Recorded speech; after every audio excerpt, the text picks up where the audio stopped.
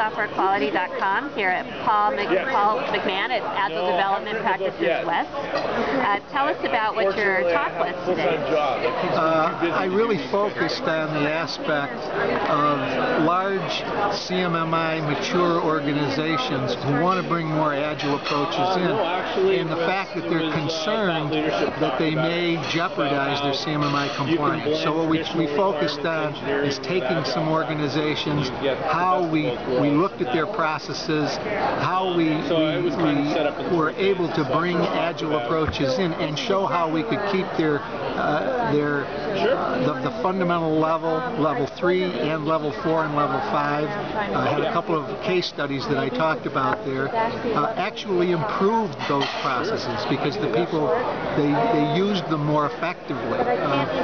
That was the primary focus of this one because that's where the fear is. The fear is in that I'm going to lose I won't be able to comply with the requirements, and a lead appraiser may be concerned that we're not following the processes anymore.